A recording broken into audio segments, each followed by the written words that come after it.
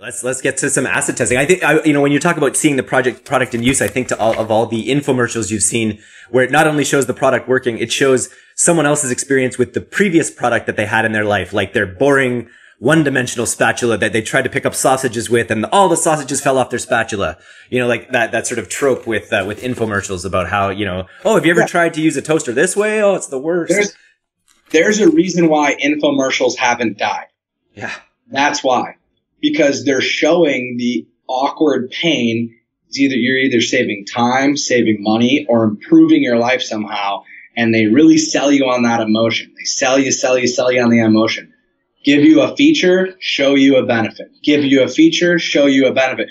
You can use it anywhere, like on this brick if you have stains, right? Like they're leading with their feature, but they're giving a benefit. And so, I have a few different acid tests for it. I even have acid tests for naming your e-commerce brand. So, does your e-commerce brand communicate enough of an outcome to a relatable audience? Let's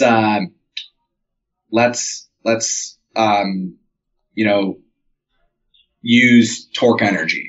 Okay. Gearheads, people are in the trucks, working with their hands,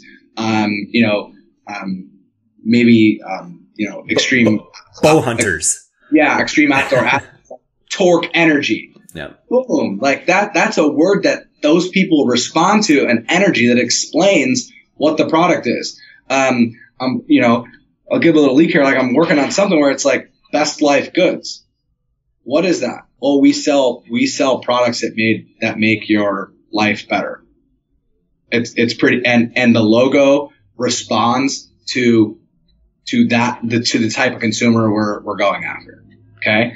And so that's an acid test for a company name is, does it relate? Does it show value somehow? Does your name, don't just name it,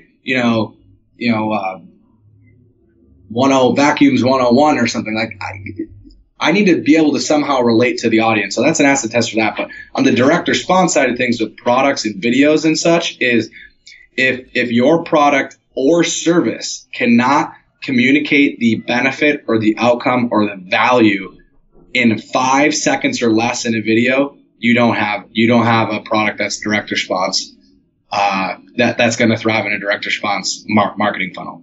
Let's go back to your painting. In 5 seconds, could you explain to someone with only that painting, and 5 seconds, could you explain how it's going to bring value to their life? Yeah, I can't really. And I've been thinking about it, and it's like, I'm also wondering, is there an acid test? Like you mentioned when you're selling a product and you're going to call someone, they're probably going to be in Nebraska in the heartland somewhere. It's going to be